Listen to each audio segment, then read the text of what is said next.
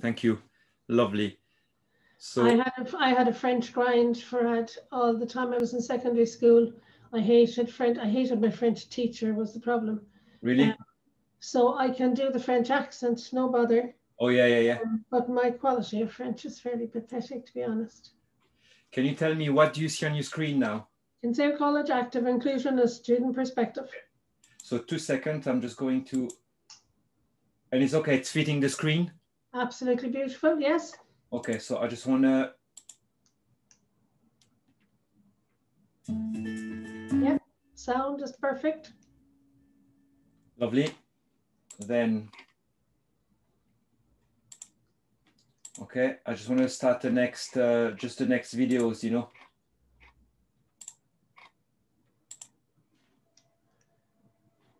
Right, I just go there.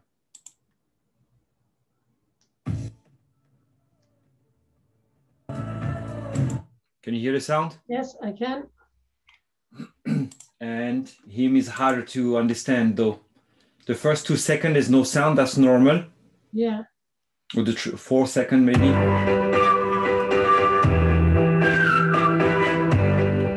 Hello, my name is Dave Newwork and I'm a student in Kinsale College of Further Education. Okay.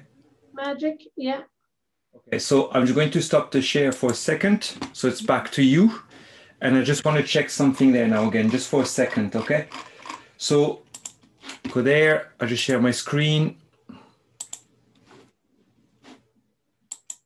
Okay, and it's fitting exactly the Kinsale College active. Perfect, yes. Okay, so that's the first one, 2 seconds. I have my stuff ready. And I'm going to open yours. Yours is slightly different, so I just have to fix it there, okay? Is it okay? 2 seconds, I want to get you back up. Yeah, that's fine. Beautiful. Will I try sharing that myself just to see? Yeah, 2 seconds, so I'll just stop. Oh, take your time, there's no rush. Yeah. Okay, I'll head off and I will, where is it? There it is. Share, and now we go into this. So is that okay for you? Perfect. Perfecto. Okay, now 2 things. Number one, I'm conscious of the fact that when you said to me, is the sound okay? I said yes. So we must remember to have the panelists' microphones muted when one person is talking or when there's stuff going on. Because, you know, it is easy to forget to turn on and off your microphone. Yeah. And the other thing is Liz and John were going to play a video, but the video is too long. It'll take over their whole session. So they're not playing any video now. Mm-hmm. Now I have that video and I'm going to share it down here with your patients in a second, because what I'm going to do is at the very end of the conference at 4 o'clock, I'm going to say, look, lads, everybody is welcome to go. But if you want to stay on for another 15 minutes, I'm going to press play on this and you might like to see what the champions had to say about the UDL badge. And if you absolutely don't want to, that's absolutely fine. Okay. That sound okay? Yeah, I'm just going to, because I'm getting like emails and all that, so I'm going to close that. Perfect. Okay, yeah, I think that's the way. So obviously, you know, when we'll be starting. So I'm only looking after really Liz at the end of the day, because you're doing yours, or am I sharing yours? I'm doing mine, hopefully. Yeah. There is one of the teachers in the group of 6 I sent to stuff. Her name is Rachel. She has 2 slides to show, but we will, with your help, we will get her to share her screen. Yeah. Give her the rights to share her screen because she is a panelist. Okay, lovely. And she has a small little video clip of Dictate to show, and that's it. Okay. The rest haven't given me anything. They know they've only 5 minutes to give a little bit of a spiel. Okay.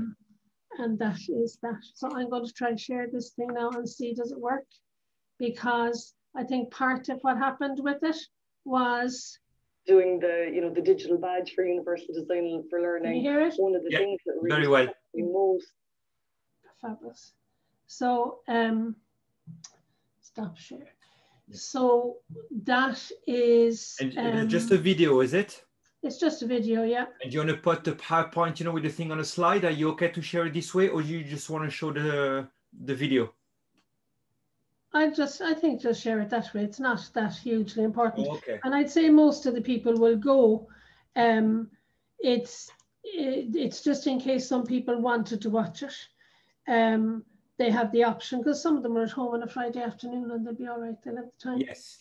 And I will be, before I press play on it, I'll be inviting everybody that wants to leave, panelists included. There'll be no reason for them to stay. Okay. If they don't want to. It's just an option. And I was going to share my screen once more just to make sure I have the right, because I want to make it fit properly. So yeah, I'm sharing a portion of screen. You know, so you don't see. What you can do, you know, I don't want to see you seeing that, and I don't want to press F5. So at least when you share, and I can see the notes, you know, at the bottom. Yeah. Lovely. So now, yes. Okay, I have it.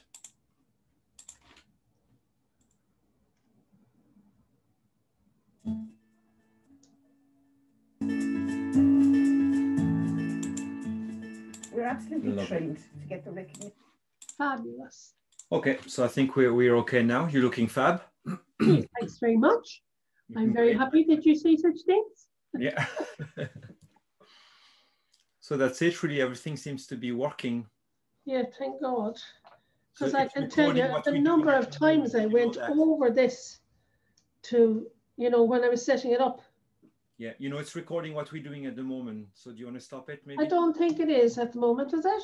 Oh, mine is written, the recording is written recording on the top, and I have the pause. Oh, yeah, okay. Well, it's been recording me talking to myself, so recording, so that we remember to do it for that. Okay. Christopher Nolan, Dennis, Angela, and his friend. Okay, we still look the same. Yay. Wendy from CSN. Nuala White, happy Friday. Hi, everyone. David. Hi, Joan.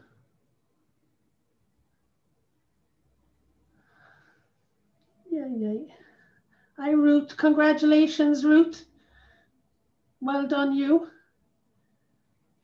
Deirdre here from KWTB. Jessica is back. Hi, Carol and everyone.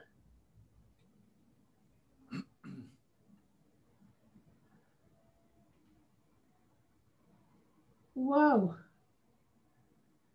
So Sarah, moving into the post of Access and Disability and Inclusion Officer in December. Brilliant.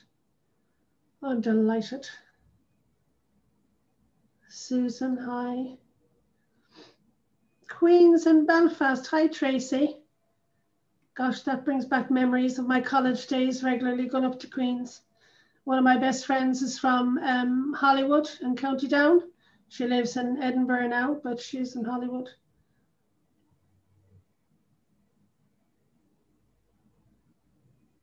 Yes, Derval, that's right. All the participants are on mute and no videos. But if somebody really wants to be heard, we can arrange that. My friend and colleague Farad will sort you out if and when the time comes. That's it. That's it. Hi, Bridie from Sligo. Welcome. Oh, Marion from Bantry. Hiya. Marion and I have had several conversations lately. Kieran, you're welcome. And Catherine from Dublin. Carrie, hello, my love. How are you? Carrie will be on with us. Carrie Archer, she'll be on the last Friday, towards the end of that day, telling us all her news. And David O'Donovan, brilliant, from Bantry. David O'Donovan is our first trainee through the door, finished both programs and ready to attack his Woodcock Johnson. So there.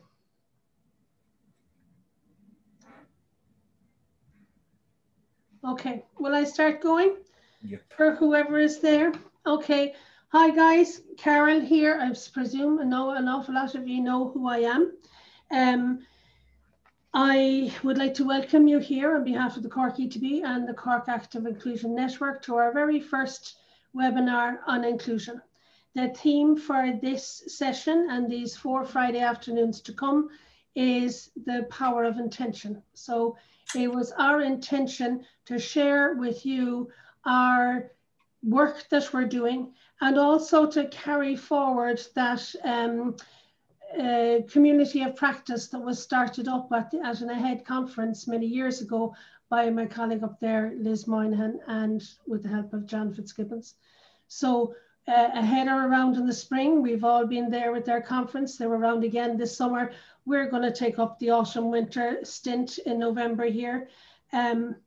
And we hope you enjoy it. I have 4 days, 4 Friday afternoons. They are jam-packed beyond reason. Some people are barely getting 2 or 3 minutes to say what they have to say. I want to introduce Farad there, who is the biggest picture on my screen at the moment. I don't know what size he is on yours. But about a year ago, roughly speaking, we were both interviewed for different positions. I was appointed as Active Inclusion Officer. Farad was appointed with a big, huge posh title. I says she, looking down to read it, Digital Education Coordinator. What a mouthful. So we call him the TEL Coordinator, or I'm sure there's millions of teachers out there calling him the Moodle Man at the moment because he's around Moodle. I'd say he's dreaming of Moodle in his sleep at this stage. That's it. Okay, Liz Moynihan, you'll be hearing lots more from her in about a half an hour's time. She is the chair of our Active Inclusion Network, which is a group of teachers from the Cork ETB and some of the managers as well. I presume you're all familiar with Zoom, says she, laughing because we made a boo-boo. But the usual chat feature is there on the side. Please welcome, introduce yourself and say hello. We will do our best to manage the chat feature and the question and answer section from this end. And if we don't, please do let us know what we're doing wrong, because this is our virgin experience. We're not like all those AHEAD people who are so used to doing it, now they do it in their sleep. All that's left for me at this stage is to welcome our Chief Executive Officer. His name is Dennis Leamy, and he's going to welcome you here and say a few words. Thanks very much, Carol, and indeed, hello to everyone. I believe we've got 80 people online at the moment, and I think from talking to Carol, over 120 people have registered, so it's great to see so many people registered right across the country, from our colleague ETBs, from ETBI, from some participants in Belfast and indeed London. So you're all very welcome to these sessions. Could I start by thanking Carol in particular for the invite and organising the event, along with Liz Moynihan, chair of the Cork Active Inclusion Network. And I know that Farad, as Carol has referred to, has been key in providing the great technical support to ensure that this event can go ahead on a virtual basis. So thank you to them and a big welcome to you all. I want to begin by hoping that each of you are keeping well during these extraordinary and challenging times, and would also like to state that from the outset, very much I appreciate the commitment and dedication that all of you have demonstrated in each of your individual roles over what has been, I think, in any fair description, has been a very difficult and disruptive time. Most especially, I want to thank each of you for how you've responded to the challenges that we've faced together, often requiring us to learn new and unfamiliar skills and causing us to draw upon levels of flexibility, creativity, and indeed a lot of innovation, which we may have thought we never had. And you know what, sometimes we got it right and sometimes we got it wrong, and that's okay. And I think we're learning as we go through this very period. Though it seems like eons ago when all of this started, you may recall at the very start of the pandemic, our fellow countryman, Dr. Michael Ryan of the World Health Organization, when he was asked to respond to the escalating crisis, he said that we can't sit around and wait for that perfect solution. What we need to do is work with what the best imperfect solutions available to us are right now. And to my mind, it was the most perfect explanation for the action required at that time of increasing uncertainty. Our own combined responses to the pandemic, and I say this right across the ETB sector, in particular in Cork ETB, has been without in no small measure added to our own individual understanding and exploration of the lifelong learning journey. Its experience has also taught us in many ways to ensure that we continue to provide a pathway for every learner. And for us to ensure that we provide that pathway for every learner, we too must also believe that we are also lifelong learners. So whether we're in schools, whether we're students or teachers, we are lifelong learners in our centres of education, where we're trainees or trainers, and we are equally lifelong learners in our administrative offices as well. And I suppose each of us together, collectively, we're all on our own learning pathway. So for some, it can be making the progression from one of our colleges of further education to the workplace or to higher education. For others, it could be rejoining the pathway at a particular time in life and enrolling for a literacy class with our team in the education unit at Cork Prison. Like the incredible, inspiring story I'm sure a lot of you have seen featured earlier this week in the Irish Examiner about Timmy Long. And I think I see that Adele is on one of the participants on the webinar here, Adele in Cork Education, in the Cork Education Centre in the prison. And the journey that Timmy explained during the week, from that experience, the literacy that he engaged with in the prison, then into St. John's College, and then on to CIT. And I suppose that's a good description of the pathway that he took and the lifelong learning journey that he engaged with, despite all the barriers that he would have experienced throughout life. So if you haven't seen the story, I definitely encourage you to read it, because it's a really good testament to lifelong learning. And of course, we have all been lifelong learners ourselves over the last while, working remotely from home, often from the kitchen table or the bedroom, while at the same time trying to do our best to care for those we love in our families and communities. So in Cork Education and Training Board, we're a diverse and inclusive education provider, and accordingly our learning pathways are rightly required to be diverse and inclusive as well. And that diversity and inclusiveness is also demonstrated in the many groups that we support through funding and that we have collaborative relationships, partnerships with. So in relation to groups working with disability, travellers, LGBTI, among a few to mention. And CETB, from our establishment, we committed to providing a pathway for every learner. It's the strapline in our logo, and I think everybody that's part of CETB genuinely contributes to that. There's a commitment that is also reaffirmed in our board strategy for 2017 to 2021, and I think when we build our new strategy, it's also going to be key and core to that. We're also engaged with organisations like AHEAD on the active inclusion pilot, to identify a structure and approach for its further education and training services that would further support staff in their efforts to meet the needs of learners with additional needs and disabilities, with the perspective that by focusing on better meeting these learners' requirements, that the experience of all learners is enhanced. CETB is also building on the work and the positive outcomes from the active inclusion pilot to increase participation and engagement from the ETB for all the FET centres and services. The appointment of an active inclusion support officer is a measure to support and promote the active inclusion agenda across the scheme. Also, the positive outcomes from the pilot and the learnings gleaned from it were no small part due to the commitment and engagement of the staff from the participating colleges. There was a strong view by the participants that the network had changed their mindsets. Individuals were more aware of their own biases as teachers, and not all learners share the same values and norms. So this conference is a mechanism over the next 4 weeks for practitioners to gain insights and get the benefit of others' experiences in an effort to improve the experience of all learners, for those with disabilities and additional needs being the primary focus, but what benefits one group benefits all. So the theme of today's event is the power of intention, and in ways reminds me of that poem that we've familiar to all of you, The Road Not Taken by Robert Frost. It begins, of course, as you know, with the traveller stopping to contemplate which path to take as the two roads diverged in a yellow wood, acknowledging, and most in keeping with recent times, that we cannot always be certain of the road ahead. And as you may recall, the traveller eventually decides and says, I took one less travel by, and has made all the difference. And it is hearing that final line that, as chief executive of this organisation, indeed being part of the whole ETB sector, it makes me feel very proud of each and every one that's involved in Cork E2B and the wider sector, that in our combined endeavours, we ensure a pathway for every learner is taken, and that together we're all making that difference. Gord Maha Guibh Galer.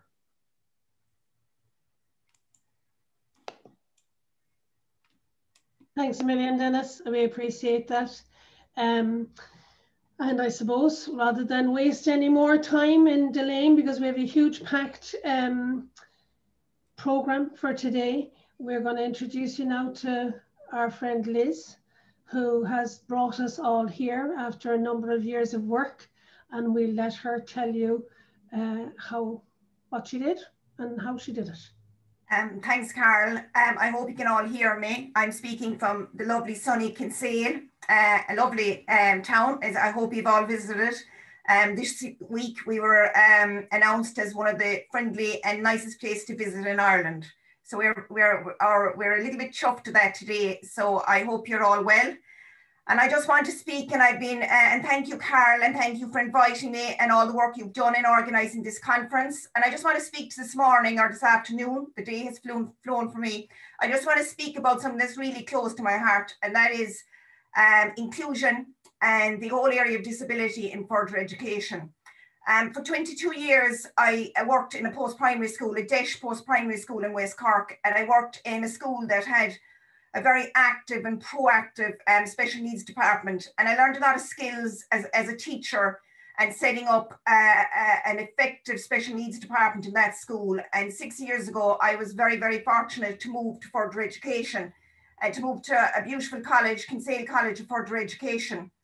And when I arrived in the college, it had a lovely culture, a fabulous atmosphere, but I felt that the whole area of disability and inclusion wasn't addressed as much as it should be. And when you have in primary school, you have resource hours and you have learning support hours and you have the supports of next psychology, and you have a very formal system as you have in second level, which supports students. And you have it at a higher level as well. And I felt that, I suppose, a phrase that has been quoted a few times is that further education was the Cinderella, that we didn't get the supports, and that we had a lot of students in the entire population. 10% of students have disability. And we certainly had that on the ground in Kinsale and in the other colleges. And I went to a few conferences and I attended a few in-services on this. And I was very fortunate enough to meet with Anne Heelan, who was the director of our head. And we struck up a friendship and a link. And we started talking about this and we said, what can be done? And was the existing director of AHEAD, and she has since retired. And I suppose at that time we started talking and we started talking over the phone, and we came up with a plan, and we decided to do something from the bottom up. So we came together and we put a plan in place, and we went to the Director of Further Education, John Fitzgibbon in Cork E2B, and we had a meeting with John and we said, this is our plan. We want to do something for inclusion and further education. We want to do something that when we support our teachers and our colleges on the ground. And thankfully, John jumped immediately with the idea, and he ring-fenced a budget for us in order to set up the active inclusion unit in Cork E2B. I'm very grateful for John to having his trust in us on that day, because we came with a plan, and if I'm very honest, we didn't really know what we were doing. We were eager, we were enthusiastic, we wanted to do something, but we didn't really know where the pilot was going to lead us. So he took a leap of faith in us on that day, ring-fenced the budget so that we could meet and that we had a space to meet, and that he provide things like refreshments when we did meet, which allowed the group to bond. And I suppose the second thing I'd like to acknowledge here as well is the principals of the 5 major colleges of further education in Cork. They were the College of Commerce, the St. John's, Colossus Stefan Nefa, and Mallow College and Mallow, and ourselves. All of those principals endorsed the pilot, and they appointed an active inclusion champion or a disability champion. And this was a volunteer from the staff. We were basically looking for people that maybe might be at a plateau in their career, might want to change, might want to refresh their practice, might, as Dennis referred to, just might want to be a lifelong learner and might want to learn something more so that they might be able to help their students that little bit better when they were in the classroom. So we met, and I can remember the first day we met. Now, bear in mind, these are 5 colleges of further education who compete with each other every September for numbers. So it wasn't the usual scenario where we met and we dined and we chatted. So we had initially to break down those barriers, but the most fabulous people came forward from those 5 colleges, the most enthusiastic, hardworking, diligent teachers who really wanted to embrace what we were trying to do and who really wanted to learn, and they were honest and they were open. And we explained how the system was not perfect in Kinsale College, and we explained how it wasn't perfect in any college. We all had steps to grow in this path. And like the buy-in from staff was just phenomenal. And we learned and we talked and we discussed and we moaned and we gave out and we chatted. We had professional development. We had a lot of in-service that came in, professionals who came in and guided us along the way to make sure that, you know, gradually that we were learning the steps of this. As well as that, we took part in the digital badge. Each one of us undertook to do what I suppose I'd refer to as the +1, is where each teacher, we didn't want to overwhelm staff. We didn't want to overwhelm the champions. We just asked them to do +1. Can you do one thing in your practice and write it up in order to enhance inclusion and the practice of universal design for learning in your college? So each of the teachers, each teaching member of that group did that, and we formed part of a pilot. And I felt as individuals, we grew from it. We built a friendship of trust where we could share, where we can pick up the phone. We had input from career guidance teachers were on this. We had a disability coordinator who had years of experience in one college, and she was the wise old owl who knew an awful lot more than the rest of us. Some of us, like me, was relatively new to further education who had a lot to learn. So we had fabulous people who input, and it's amazing when you do get the bones of 15 people into the room, and when they're supported and they're given space and time, it's amazing what can come out of it. And we wanted something to happen. We didn't want just this to be a talking shop and we all sit down and you know, it all be over and nothing happened. So we were very keen. So at key points as we met, we brought in John Fitzgibbons and we put it up to him. We challenged him and we said, John, you know, we want something to happen, you know, and, you know, we understand that Rome isn't built in a day, but we wanted something to change. We wanted inclusion to be part of the further education agenda. What we really recognized was teachers on the ground were doing phenomenal work with little supports and little training. And they wanted to do their best for their students. They wanted to care for their students, but you know, the systems weren't in place. And I suppose that was crucial, that was acknowledged. And we wrote up lots of case studies of remarkable stories in each of the 5 colleges that took place, where teachers were going beyond the college of duty. And it was amazing what they were achieving with their students. And as well as that, we were able to go back to teachers and they were empowered by this because we acknowledged that their work was phenomenal. They were doing really, really good stuff.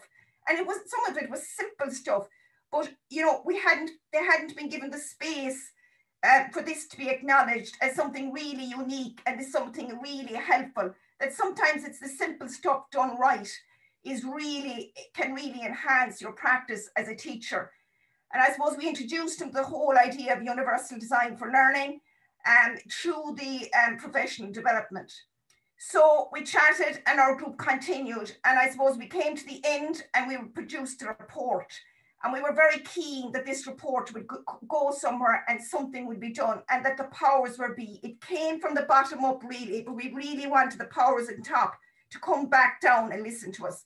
And a few things have happened as a result of the pilot. First of all, Solus, the power that be, looked on and they said, something interesting is happening here in Kinsale. And they set up the Universal Design for Learning Advisory Group. And I'm very proud to be a member of that group. And they are now producing guidelines for further education teachers to be rolled out nationally. And that includes some of the case studies from right around the country and Cork ETB colleges. So that was number one. The second thing was, I suppose we were constantly, I certainly was constantly, and some of the other members were as well, on a soapbox that the HEA were distributing the funding for students with disabilities too late in the year, and the students were halfway through their academic year by the time they got it. This year, the power of giving out that fund is coming back down to the ETBs, and the hope is that we will be able to get funding to students earlier in the academic year so that we can put proper systems and support in place. And I suppose the second and the third thing is that there was a specific budget by Solace ring-fenced for inclusion. As well as that, we set up our own active inclusion officer, and Carol, who has coordinated this conference here today, was appointed last March. So now there is a specific person in our ETB and Cork ETB to drive the inclusion agenda, to organise conferences like this today, and to get this agenda to understand that something has to be done, and that we've a bit done, we've loads more to do, and that will be Carol's role going forward, is to continue to drive. And we're delighted that we have a specific person now. It's a specific go person that we can ring, we can talk, we can chat, in order to make sure that the students on the ground get exactly what they need. So I suppose we're very proud of what it has achieved. I come back to the fact it's amazing what you can achieve when you get willing people into a room who are willing to work and willing to listen and willing to chat, and when we share practice and we learn from each other. And in the process of all of this, we're obviously delighted as well that we were, as a result of doing this, we were achieving one of the strategic goals in Cork to be around inclusion. So we were ticking lots of boxes by doing this programme. And I think when each of the participants or the champions of who were involved in the pilot went back to their colleges, they gave us phenomenal testimonials at the end of it, saying how much they grew as a teacher and how much it improved their practice and how it opened up to a whole new world of how they interact with their students. So that's our story. I'm delighted here to tell it. I just want to again acknowledge Cork ETB support right throughout this process. And no matter what I wanted when we were meeting, I always asked for food because I live near Kinsale and I love eating. So I always said to John, give us when we met, we used to just having a cup of coffee and some sandwiches. When our first meeting we had dinner, there was, it was little things like that that just got the group to bond, and that was needed. And I think the outcomes speak for themselves. So Carol, I want to thank you, and I'll hand it back over to you. Thanks a million, Liz. And as one of those champions of disability, which feels like about 10 years ago now, I certainly agree. We were absolutely spoiled rotten. We were brought to hotels, we were wined and dined on several occasions. We were, well, okay, not wine maybe, but we were given plenty. We were very much treated. So as part of, Christine Hines there from Ahead has sent you on the link for the document that we produced at that time. And as part of that as well, Dara Ryder, who's now the head of Ahead, put together a video for us of all of the champions of disability. So we were going to show it today at this point, only it's 15 minutes long. And the more time goes by, the more our sessions get squashed with people who want to say something about what they're doing.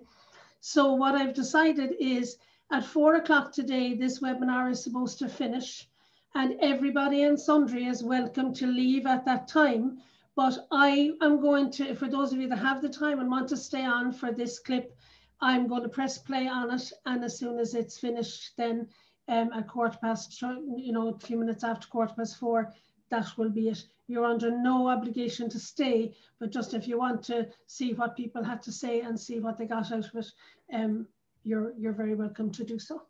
So I think I'm up next, Farad, am I? Farad says, yes, Carol. Who are you telling? Okay. Okay, I must get rid of these guys. Right. So, Carolina, you know who I am, Cork ETB. When lockdown happened last March, as we've said, I had been offered my job as inclusion officer at Christmas, but because we were in the middle of the year, I was still teaching. So As lockdown happened, I had kind of a half of one foot in the active inclusion job, and the rest of me was still teaching psychology, nutrition, anatomy and physiology to about 207 learners. So it was kind of a crazy time. I could write a book on it. In fact, I might someday. But in the meantime, what we're concerned about here, our intention here in the Cork UTB, was to look and see how did our learners get on. So I can tell you how mine got on, and I can give you my experience. Liz can tell you all sorts of information as well, and I'm sure there's millions of you out there, or all 100 of you out there listening to us, can give their opinion. So what we did is we decided, if you're going to find out how somebody feels or what they think about something, the best way to do it is to go and ask them. Aintus had put together a lot of research, and they put a questionnaire together. We took that questionnaire, we took some bits of it, we took out others, we added bits of our own, and we sent one out. On that note, I must say, by the time all of us were finished with our frantic getting students sorted, getting them over the finish line, making sure they were okay, making sure their certs were ready to go out, etc., this questionnaire was then put out. So by the time it went out, an awful lot of our learners were already gone. So in the Cork UTB, we have 31,000 learners in the books last year. And this questionnaire went out to all secondary school students and all FET learners that we have.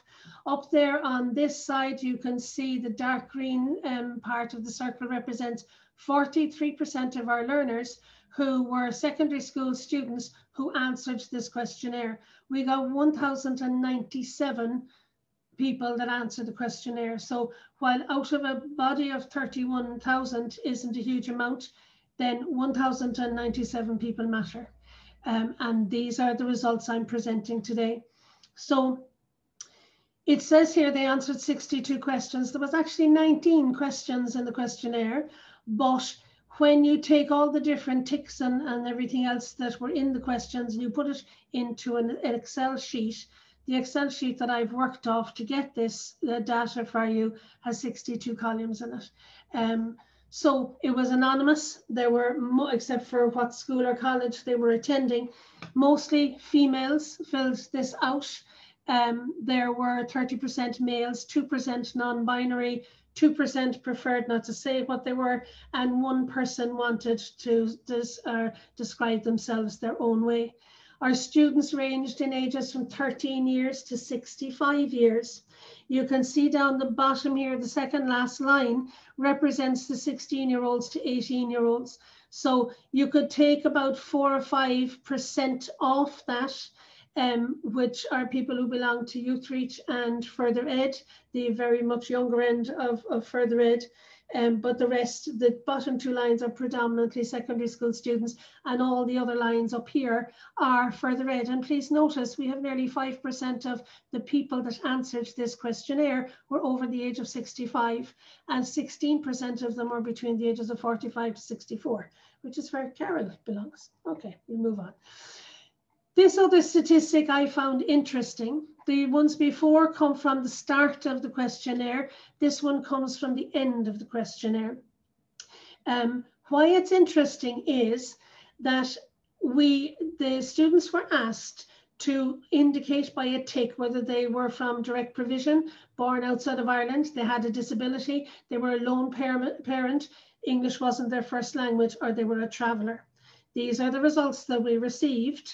However, exactly 50% of the respondents never answered this question. Now, some of the people that didn't answer were secondary school students, and others were not. Whether they didn't answer because it was gone to the end of the questionnaire or not, we don't really know, but we will modify that and have a look at that for the next session. So that's who we had that answered the questionnaire. Now we'd like to know, what were they doing during lockdown? So the first question we asked was, did you have access to a computer? And I found this result really, really surprising. At 86% said that they did, because I certainly, out of my students, a huge number of them were on smartphones, and they had very, very minimal access to anything else. So where were they doing their work? 41% of them did it at a desk that was private to them. The next favorite place was at the kitchen table. Then they were on their bed. They were at a desk that they shared with somebody else, on a sofa. This 3.5% represents other, and I'll speak about that in a second, and 1%. So there was a good few people there who did their study and everything outside. We did have wonderful weather at the time. I do remember that vividly. So other, here we had all sorts of answers for this. Most of the answers were any one of the above that I could get, you know, a space to work on. Some of them were gone out into the drive to their mother's cars and their father's cars. One guy was actually gone out into the caravan that was parked outside the house. Some of them were gone to dad's office, etc. What did they use to do their work?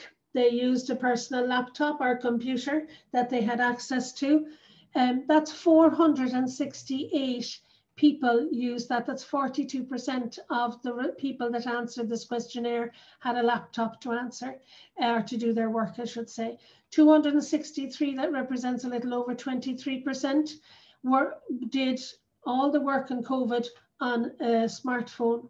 200 people used the shared laptop. Then it went down to tablets used only by the person themselves. 21 people received stuff from their centre by post, and 21 people posted stuff back to whatever centre we're talking about. And 12 people had a tablet that was owned by family. When they were asked what kind of connection they had with their school or college or centre and how the people were connecting, 3/4 of them said that they were connected by email. A little over half of them, close to 2/3 of them, said it was Teams or Zoom, I should say. Then we came down to the phone, WhatsApp, 10% other, which I'll talk about in a sec, 10% by post. And down here in the no contact, we had 16 people. So 16 people out of 1,097 had no contact. Some of those, if you look back through the other answers that they gave, they had no contact because they just cut off. They wanted absolutely no contact. Others had no contact, and perhaps a few of them, 1 or 2 of them anyway, it was because of technology, and others I can't answer for you why it was. In this more, or this other section here, which has 10%, the things that they used most often were Edmodo, Google Classroom, Moodle, Slack, Facebook, and 1 person had Seesaw. So we know who they were, we know what they were doing and how they were doing it. Now we'd like to know what their feelings were about the whole scenario. Were they happy with the level of engagement they had with their college? Well, you can see here the 2 bottom lines represent an agree and a strongly agree that they do, and that represents 76.6% of them said yes, they agree. So that, again, 3/4 said yes. 2.7% strongly disagreed, and 5.8% disagreed. Excuse me. I felt supported to succeed during this time. Again, we have the strongest agree and strongly agree statistics are down here, and we're talking about 69.9 or 70% of the students felt supported during this time. We do have 9.4 and 2.8%, which represents 12% or 12.2% that said they didn't feel that they got enough support. When they were asked would they prefer to go back to the way things were before COVID and have the classrooms as they were always for many, many years, you can see here 50% strongly agreed they wanted to go. You add that to the agreed section, and again, you have at least 2/3 of them that wanted the old reality that we had. What did you miss most about the face-to-face contact? Well, the things that they miss most, these were answered. They had a space to answer their own answer. They missed their friends and the social aspect. They missed being able to ask questions of their teachers. They missed practical classes. They missed playing music. They missed sport. They miss getting out of the house, and a lot of the people that said getting out of the house were not the older learners that answered this questionnaire. There were an awful lot of the youngsters that said they wanted to get out as well, or they liked getting out of home. I take in more in the classroom because of the distractions at home. They liked having fun, and lots of them, many of them said nothing. They liked everything about working online. So what worked well for you during lockdown? I got more done at home. They loved being able to rewind recordings and go at their own pace. They loved some of them loved the flexible hours. Please note the ones that I have put in order here, the ones at the top were answers that were given more frequently. My tutors were great to check on my progress. They got a lot of personal attention, and they liked getting stuff electronically because it was very easy to find it. Lots and lots of them expressed various forms of love for Zoom. We had a lot of people that said they liked everything about lockdown, and not equally, but almost equally, we had people saying they didn't like anything about it, that it wasn't effective, or my favorite bugbear here, I don't know, miss. I put in the last one here. I liked the way that we all pulled through and helped each other. There were a good few of those, and I just thought it was worth noting. So other incidental statistics, 44% of the people that answered were people with disabilities. 35.5% of the people that answered said they needed one-on-one support. And these were not always the people that ticked, I have a disability. 40% of the people said straight off that they had suffered some mental health issue, or they had mental health concerns during lockdown. 12% suffered a bereavement. Over 50 or almost 50% of them struggled with a lack of structure in their day, and over 50% of them said that they found it difficult to stay motivated. So to finish up, what are our lessons learned? When asked what would make remote learning easier for learners next year, their answer was one place to go to and store all of the course material. Are you listening to that, Farad? A proper schedule for classes. Well, we've had timetables and we've had them rescheduled, and then we've had more timetables all around the country for level 5. A platform and tutorials on how to use that platform. A better laptop. In fact, some of them just wanted a laptop full stop with Wi-Fi, and our rental scheme for laptops. And we, as many other ETBs, are providing a loan scheme for laptops at the moment. Work experience needs to have an alternative. So we did have a bit of an alternative for students who couldn't finish off their hours last time round, but they did acknowledge that we need something more concrete there. Being allowed to chat to mates on Zoom, not always just in college and on work. So in other words, teachers out there, when you're on Zoom or whatever it is, whatever platform with your students, it's not a bad idea to just walk out of the room every now and then and leave the lads chat away to themselves, because they really do get benefit from this. And there were lots and lots said, they just didn't know. So next year, in fact, between now and Christmas, we're going to tweak the questionnaire that we had, and we're going to send it out again, and we're going to send it out to a whole much larger group of students. And you know, watch this space, and we'll tell you what results we come up with. That's me.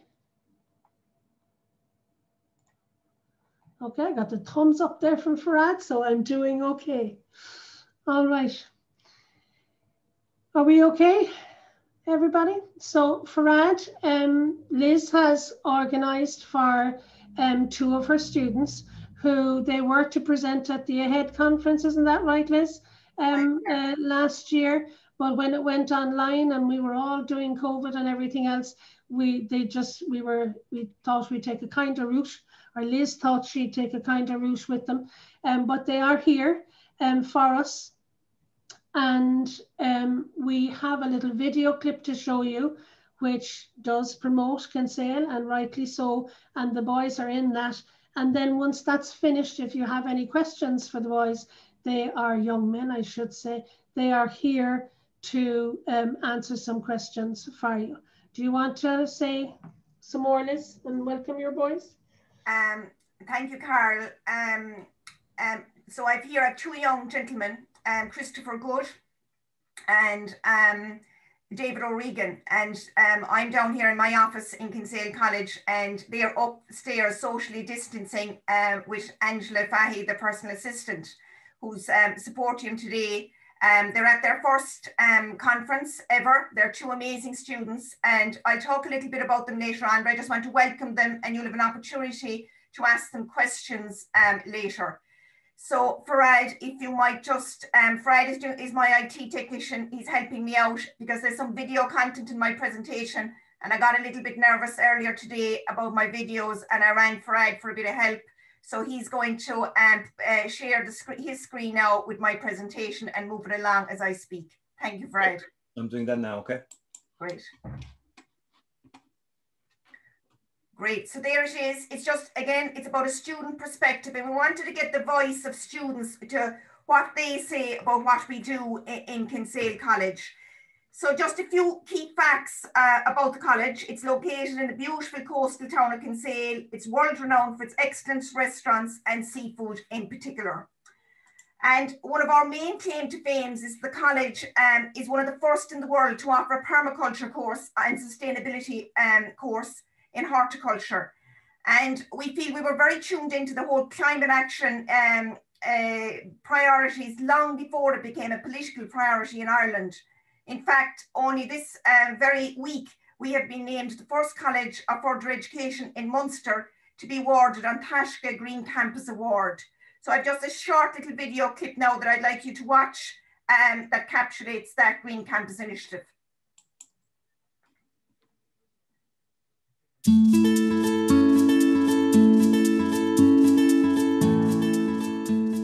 We're absolutely thrilled to get the recognition of Green Campus Starters here, which is national recognition.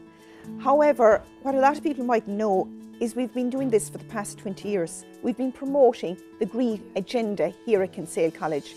It's in our DNA. It's in everything we do, included in every one of our courses that we have here at the college. This is great news, but it hasn't come from nowhere. Transition Town movement started here in a classroom in Kinsale College over 20 years ago. It's now a global movement, so we are extremely proud of that. I used to work in Pearse College, so they had an established green committee and green campus there. So I just thought when I transferred to Kinsale College that it's just a great formal structure that adds in so many aspects to sustainability. And it's formalised. You have the waste, the water, the energy, the biodiversity, procurement, so you can just start working away. I was the chairperson for the Green Campus at Kinsale College last year, and we did a whole variety of little events based at the college, but we invited the public in as well. First ones we did was a biodiversity day, where we were showing people how to make bat boxes and doing wildflower mats and kind of getting people into the idea that they can create a habitat wherever they are for wildlife. We had a really good time organising and actually doing the swap shop, where people would bring in clothes that they didn't want anymore and hopefully get something out of it, swap it for another piece of clothing, which was really fun. We did another really cool activity just around sustainability and seed saving, which was great crack, and people were very motivated and interested. And we hope that we're influencing people, and that's one of the key aspects of the Green Campus designation, is that it's not just a bubble. It's like you're trying to influence some people by putting up posters, by bringing in other courses, and then linking in with the community as well. So one of the things we've done here in the college is we've made contact with local primary schools. We've created gardens with them. There's an awful lot more to do, and as soon as we're allowed and able to get access to more schools and do more outreach work, that's our next step. That's where we want to go.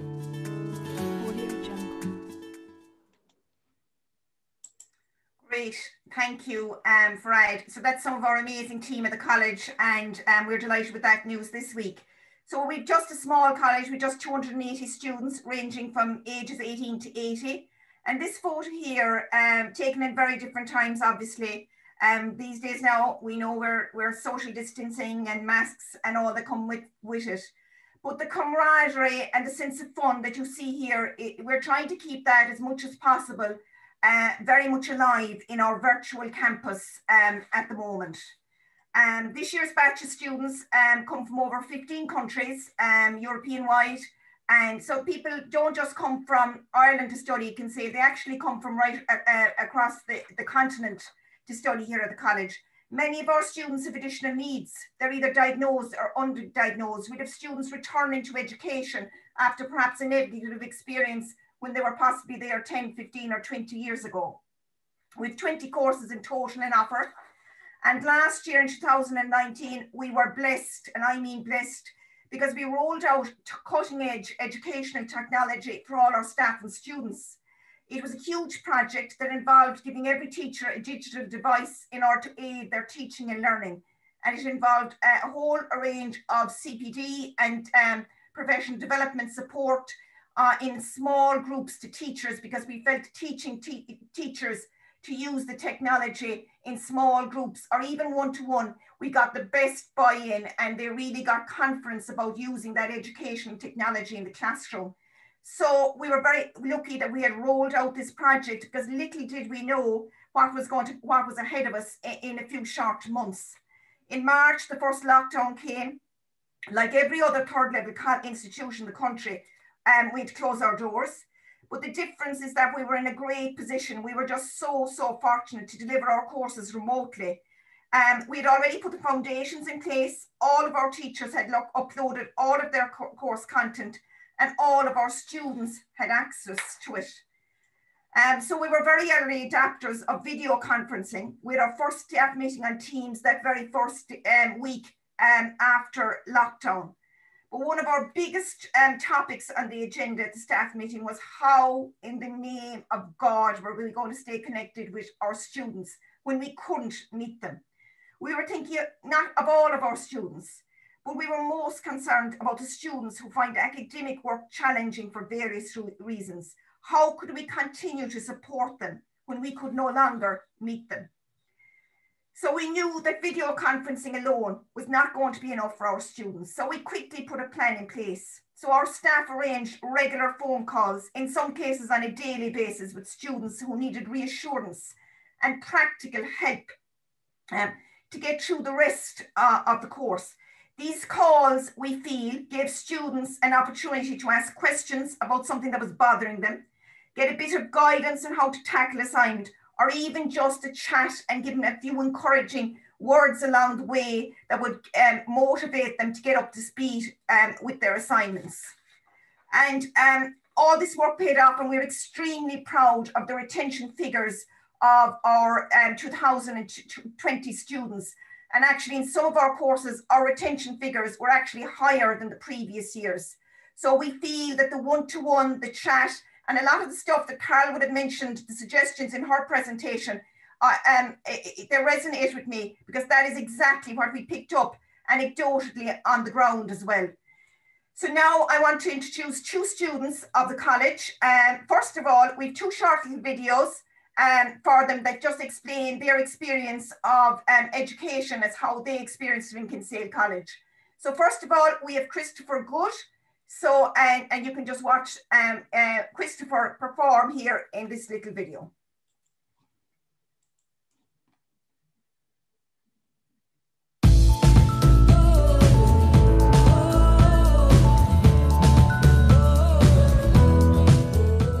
Hello, my name is Christopher Good, and I am 21 years old, and I would like to speak to you about being a student at Kinsale College, County Cork. I grew up in Kinsale and did my secondary school education there as well. Luckily for me, Kinsale College was right on my doorstep. In 2018, I took up a place.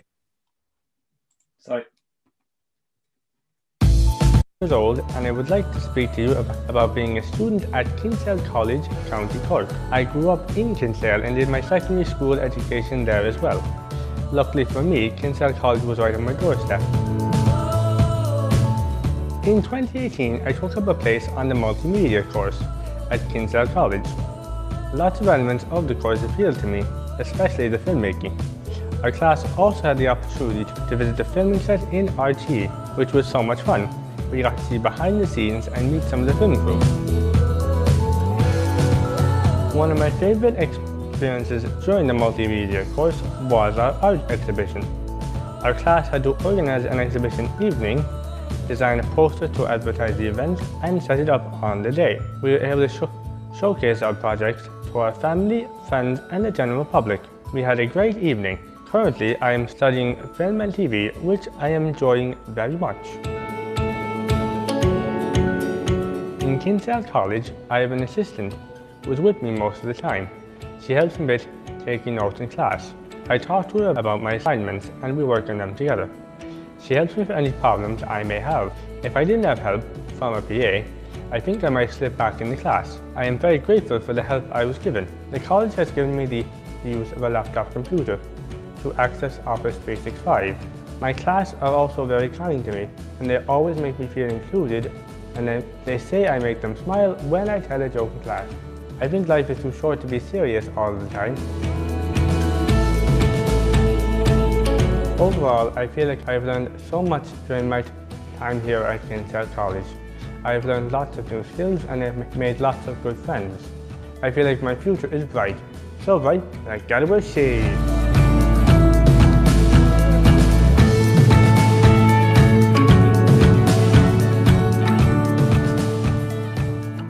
Well done, Christopher. And Christopher really is an amazing student. And you'll have an opportunity to ask, just at the end, you'll have an opportunity to ask Christopher questions. He's online and he's with us here today. So if you have any questions, feel free to ask him at the end of the session. So now I want to introduce another student of Kinsale College, a young man from Kerry, but we won't hold that against him, called David O'Rourke. And David O'Rourke is with us as well this afternoon. And I'll ask you, Fred, there just to play David's video so you can get capture what has David's experience been at studying at Kinsale College.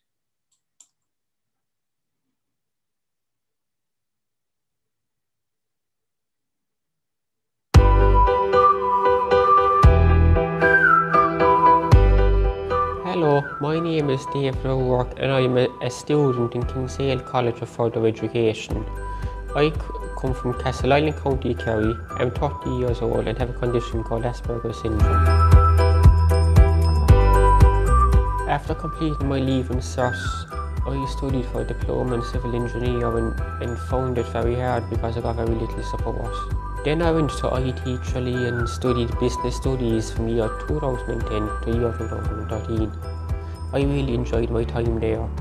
I got the support that I needed to achieve my level 6 diploma. In 2017, I got the opportunity to move away from home and study in Kinsale College, which is a small college of further education situated approximately 45 minutes outside Cork City. I rent a room in Kinsale and live independently, making my own choices, which is very important to me. Since 2017, I have studied sustainable horticulture and permaculture. I have successfully completed level 5 in 2019 and in level 6 in 2020. That permaculture course has opened my eyes to the world of sustainability and biodiversity and how we can protect and enhance our environment. We learned how to make the soil fertile without chemicals, and we helped communities to plant their own food. I would have found the courses very challenging without the support I got from my tutors and my personal assistant. They are very understanding and helpful. This year I am studying art level 5 and I love it. My classmates have become great friends. We help each other all the time. Coming to Kinsale College has changed my life. I'm working towards financial independence, which I've wanted since I was 16. I feel I am the right place for me. It's a very friendly environment. I have friends and staff who make me a cup of tea when they are making one for themselves. So ladies and gentlemen, to conclude, I have to tell you that Kinsale College is my cup of tea.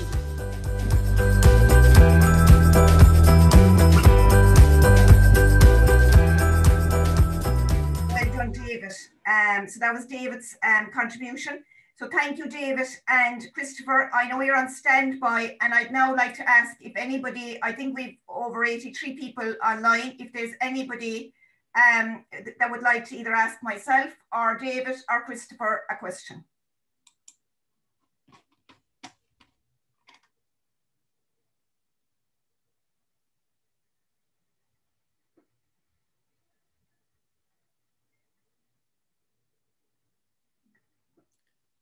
If somebody wants to ask questions, they can hear themselves, just put it in the text and I will allow you to talk, okay?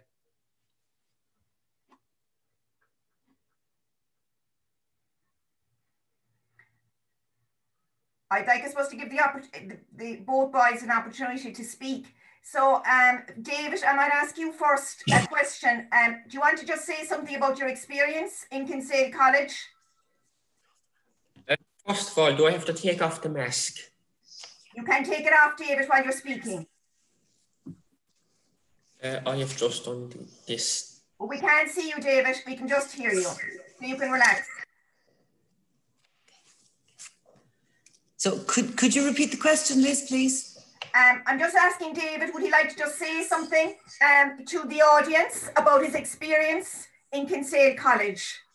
I'd like to say also that, and this just came into my head not long ago, that Kinsale has advantages of both a small town and a place much bigger due to its proximity to Cork City. That if you can have all the benefits of a lively small town in Kinsale, but if you want the benefits of a city, Cork City is only at the most 30 kilometres away and it's easy to travel to. Or in normal circumstances it is. Yes. So the benefit of studying in Kinsale, you get the benefits of a small town in the city. I couldn't agree with you more, Christopher or David. I couldn't have put it better either. So well done. And Christopher, would you like to say anything on your experience of studying or your level 5 course, or is there anything that comes to mind that you'd like to contribute to say to the audience? Well, I've been studying here for 3 years now, and in my 3 years, thankfully, all the teachers that I met, all the staff that's been working with me, and all the teachers that I've had are honestly very nice and very helpful. I'm honestly very happy, and it's honestly a privilege to even be going here. So I would just like to say, if any of you have any students that need help, you would honestly get it here, because I've been here for 3 years, and in those 3 years, I have never once felt neglected. I've always felt like I've been helped by all the staff, and they're all very, very kind to me. And I would like to thank you, Miss Moynihan, for giving me the opportunity to speak, and just for being in this conference in general. Thank you so much, Christopher. And I guarantee the audience I have not paid Christopher or prompted him in any way, but he couldn't, in fairness, have given us any stronger testimonial for the college in what he just said. So thank you, Christopher, for your kind words.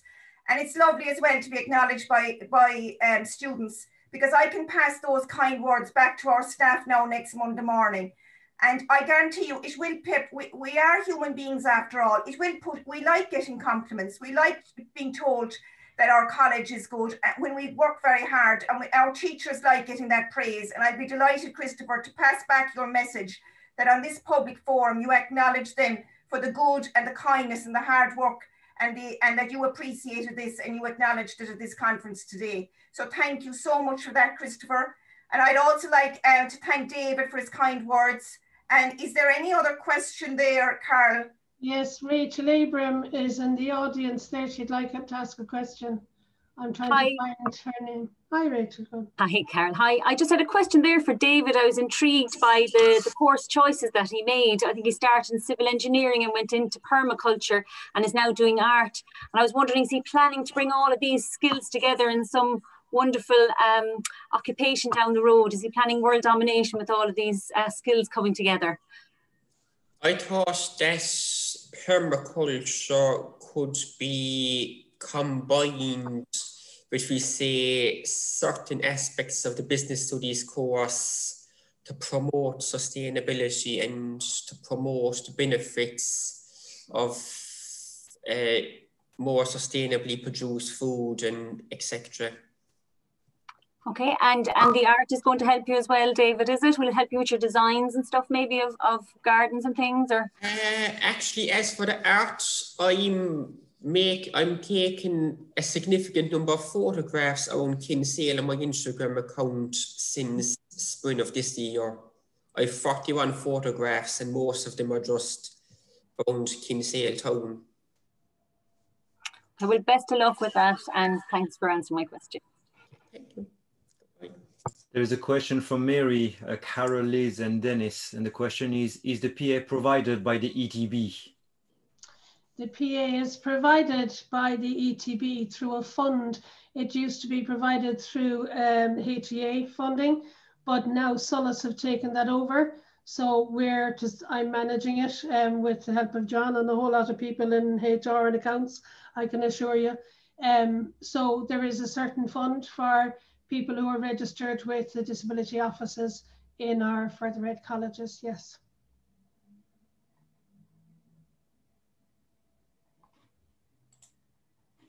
Is that it?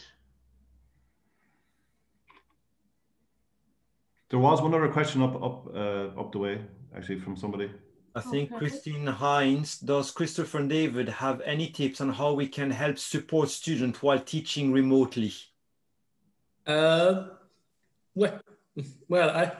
I would just say, like, actually be there for the students. Like if I was talking to someone, actually try to explain it well, because it's all well and good if let's say I was doing an assignment, but if it wasn't explained like well to me, I wouldn't be able to do it, and that's wouldn't be my fault or the teachers. I'm not trying to blame anyone here, but I'd say just try and like be with the students and actually like just talk to them, because even if they have like a disability or let's just say autistic or whatever, just try and like talk to them and be patient, because everyone is different. Yeah, thank you. Okay. And if possible and if appropriate, maybe a tutor could give advice on healthier eating and healthier diet to the student. And if you're wondering why I said that, I'm saying it because your physical health is connected to your mental health. If you improve your physical health and which improves your mental health, you will be able to study better and more effectively. Great. Thank you. Question from Brenda O'Connell and Nessa Fitzgerald, and one of them is for staff now, if you have, or the lads as well, and how to become more inclusive, if you had any tips, how to become inclusive, and what was the biggest challenge from Nessa?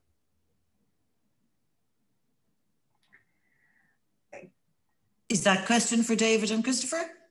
I think so, and as well for... I'll probably take it, Fred, if that's okay. I think really it's about, for the college, and maybe it was somewhat easier for us with a smaller college, which was to build that culture of inclusion where everybody could be different. And, you know, it just takes a little bit of while. You need training, you need the CPD, but eventually it will seep into the walls of your college if that's what everybody does. If it's a culture where no matter what your disability or no matter what your difficulty, it's okay, and you know that supports are there and that everybody can achieve their personal best. And it's about working with the ability as opposed to the disability. And I suppose it takes a number of years to build that culture of inclusion. And I'd be really strong in that, is just have buy-in for everybody, from the caretaker to the cleaner to, you know, the entire college community, to have, you know, so everybody, like we've one student who has difficulty coming off the bus in the morning, and I know the caretaker would help sometimes step in and help that student. And, you know, if there's just buy-in from everybody to the whole area of inclusion, and it becomes the norm of what we do, you know, it becomes easier. Brilliant. Thanks a million, everybody, for all of that. And thank you, David and Christopher, especially. That's a big deal to come online on a program like this. And thank you, Liz, for all the work that you do and that you encourage. So for our last session today, we have 6 members of staff. They are teachers and we have managers. They're representing all sorts of areas within the Cork ETB. When we started in the 1st of October, we started with 65 people doing the UDL badge in our digital badge training. We lost a few of them, as did a lot of the ETBs around the country, because some teachers were just completely overwhelmed. There was one teacher and she was spreading herself between 3 colleges and 3 timetables, etc. So she'll come back in January and do it again when things are settled down. And blended learning was just very difficult for lots of people. So we have our first person online. They're going to tell us basically about what kind of redesign activity they have put in place with their students this year. Some of them have it completely done and they've feedback on it. Some of them are just about to finish it.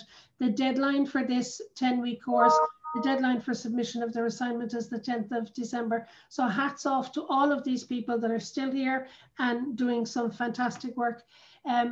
A few years ago when we were all champions, Helena, like myself, was one of those champions, and we did our digital badge. And when we went to Dublin, Helena was the person to win the John Kelly Award. So she is one of our very famous colleagues here in the Cork ETB. So she's heading off the UDL badge people today. Off you go. Thanks very much, Carol. Yeah, as I said, I was probably the only Cork person to go up to Croke Park in the last couple of years and collect a trophy. So there you go.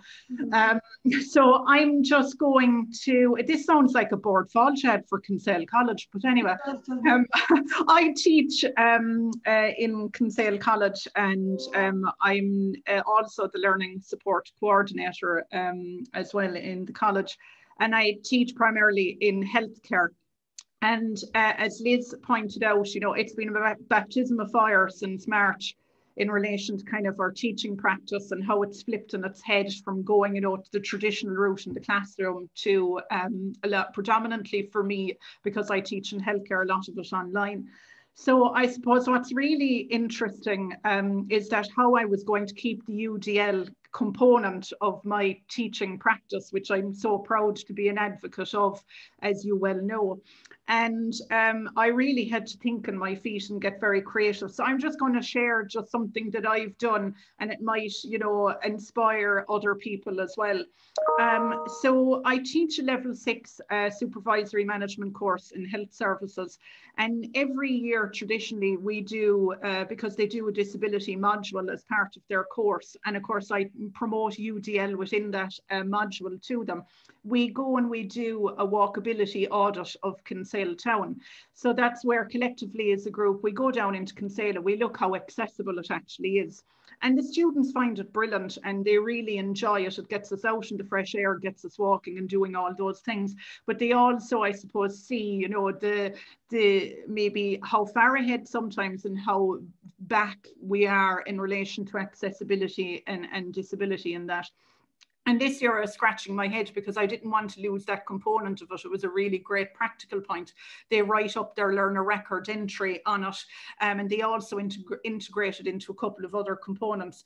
So Helena discovered the power anyway of Google Earth and started exploring Google Earth and remotely what the students did all together as part of their online kind of classroom structure. We went into Google Earth and we did our walkability audit through Google Earth and Kinsale Town, which they really enjoyed. And I suppose when you look at the 3 components of UDL, which is engagement, it was really visual, it was different, it was, you know, from what they were usually doing. Like from the representation, we were looking at, I suppose, using a Google Earth as a forum, and now for action and expression, and you know, they're going to be writing it up as part of their learner records. But actually one of them came back to me and said, can we not do this on where we come from? And I said, sure, absolutely, why not? So our little walkability audit, which traditionally was always done in Kinsale, has now moved from Bandon to Cork to the Ivory Coast, to Hungary, to South Africa, to all these different countries that the students would have originally been from. And they're bringing these little walkability audits and accessibility audits of their own areas where they were traditionally from back into the classroom. And I suppose it has engaged the students, it's lit a fire under them really, in relation to, I suppose, you know, inclusivity and celebrating all that is unique. The students together have learned so much about each other. They've learned about different countries and different areas that we never thought first day would happen traditionally through doing a disability module as such. So I know, Carl, you gave me very little time to talk and I love talking. So I'm kind of just going to wrap up from a UDL perspective. I really would encourage teachers and people to be as creative as possible. Try everything and anything now online. We have this huge opportunity to be as creative as we can to engage people. Explore apps, have fun with it. The students will appreciate that. Be prepared to fail. You're not going to get everything right. You know, it's not going to all work out brilliantly first day for you, but the students appreciate you in the trying of it and the doing of it and explaining to them why you're doing it. And that's really it. And to those who are doing their digital badge, the best of luck. Thanks a million, Elena. Now, how about following that, Niamh? No bother to you, I'm sure.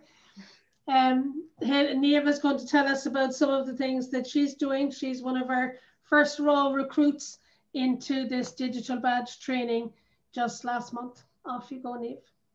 Thanks, Carol. Yeah, how am I going to follow that is right. Okay, so I'm a teacher of early to Universal Design for Learning when I worked in Kinsale College with Liz Moynihan and Helena Farrell. So as you heard from both of them, they really do believe in inclusive education. And for the years that I worked there, I really saw that in action in all aspects of the learning experience. So as a member there of the care team, we continuously looked for different ways to help various learners. And I suppose from an early years perspective, I'm going to rob a statement from Ashton and ensure every single person could be a competent and confident learner. So this year, starting in a new college, I knew that the UDL badge was both a personal and a professional goal for me. So with a little guidance and persuasion from Carol Neenan, I signed up and got stuck in. So something at the beginning that Helena Farrell said really stuck to me, and that was inform your learners what you're doing in terms of the UDL badge. So I did two things. I spoke with my classes and I then composed an email along with the survey so I could send that to my learners, and it aimed to kind of find out what I could do for them from their perspective. So with that, I got 50 responses, which was their ideas, their opinions, and it gave me an insight into what I could do for them, both short-term and long-term, to create a more inclusive classroom and learning environment where everyone could engage, enjoy themselves, and reach their individual potentials. So these results then led to some changes that I made immediately. So over 90% of my learners felt that having classmate time would be something that would benefit them.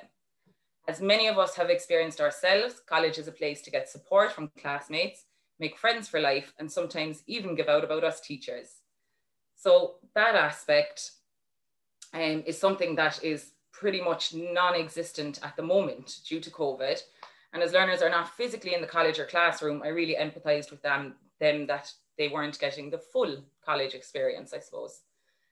So firstly, I then stole an idea from the UDL badge and I created peer groups for maybe 4 to 5 learners in each class. So these groups, like the UDL peer groups, they act as a support system, a discussion space, and a motivation technique when you feel it's all too much. So these have been working really well since I introduced them a few weeks ago, and I noticed huge changes in learners' interactions, particularly in the learners that would be much more quieter. So them interacting then in our online classes when we have the larger groups. So then I allocated a weekly designated remotely to discuss assignments, chat about life, and have a safe space where they can interact with each other without a teacher, creating the next best thing to the social aspect of college life. So again, feedback from this has been really positive, with learners making friends and engaging with each other through phone calls and various other social media outlets on evenings and weekends. So that really benefits then inside the classroom because learners feel more comfortable with each other. So finally, over 80% of my learners this year are under the age of 23, and 70% of them come straight from their Leaving Cert. So when only 12% said they were confident completing assignments in the survey, I knew that this was something I needed to look at also. So while we create briefs and guidelines for our learners, I wanted to do something a bit more. And so I created an assignment template where I laid out guidelines and word counts along with different links and ideas for various aspects of the assignment. So this template was optional. And while it was created mostly to assist the learners who came directly from school and maybe didn't really know the expectations of QQI assignments, many other learners choose to use them also. So they used them and they became comfortable with them. And I feel now that now they are more comfortable with completing assignments, I can look at different ways then for them to represent their learning. So that, I think, sums up some of the immediate changes I have made to my teaching, I suppose, my approaches. And I really looking forward to making a lot more changes and implementing UDL in my teaching and my classroom, whether virtually or in the classroom. So thank you to Carol for inviting me to you all for listening. Brilliant, Niamh, thank you. And you know, you're only very new to UDL. It's not that you're new to including your students, we know that, but for myself and Helena, we're at this a few years, so it's that little bit easier, you know, so thank you, and thank you. It's not easy being the first raw recruit up either. So our next person is Rachel. I've worked with Rachel for a number of years now. She's a technical whiz kid, so I can't see her right now, but I'll rely on Farad. Are you there, Rachel? I am, yeah. Good woman. Farad is going to help out if necessary. Rachel is going to show you a clip, and I'll just back out of the way now as best I can. Thanks very much. So I just give a very brief background and introduction there. I hope, I'd love to think that I was an IT or AT whiz, but it doesn't feel like that a lot of the time. So I started in CSN in 2001, and in 2008 I took up AP1 roles, and I've had a variety of roles, but one of those was as a disability officer. And as part of that role, I had to attend lots of conferences, and I was learning about alternative teaching and alternative strategies. But it was all in the area of special ed needs, really. And but I also got this interest in assistive technology through these conferences. And then myself, I was unfortunate enough to develop something called fibromyalgia, and I've had chronic pain for years, and I couldn't type for a long time. So I got very familiar with using Dragon myself, and to be honest with you, it was a lifesaver. And I also have a kind of Irlen syndrome in one of my eyes. So I have huge problems with black text on white paper background. So I've understanding about what many of the students might face as challenges, but luckily I'm not challenged by that one myself, thankfully. I would have taught about universal design in my equality and disability components, which is really interesting. I had never thought of it as a UDL. I taught about universal design in terms of buildings, objects, and services and things. But I obviously was implementing UDL strategies, but initially, as I said, predominantly focused on special educational needs students. And in the last couple of years, I came to realize that this has come full circle, and often a lot of the flexibility in teaching, learning, and in students showing what they know that we're trying to apply with students with special needs, that actually works and benefits all students across CSN. So this is the point where I was at last year when I was given the teamworking component to teach to the acting for screen and stage students. Now I've an art background myself, so I'll tell you, I just thoroughly enjoyed meeting this class of arty, creative, lateral thinking students. But unfortunately, some of them also came to the classroom with very weak reading and writing skills, and they really, really struggled with the component, this teamworking component. And Fred, if you can there, because I can't seem to make my screen live, if you can just show, I sent a little JPEG there of the marking scheme for teamworking. If you have that just for a second there. Sorry, no, I can't find it. Did you That's say? okay. I'll talk my way through it. So the first marking sheet then, the collection of work, it's looking for 2 essays basically, and there was no way out of it. We had been flexible in other areas, allowing students to submit audio and video feedback basically, but we had to stick with this essay format for this particular component.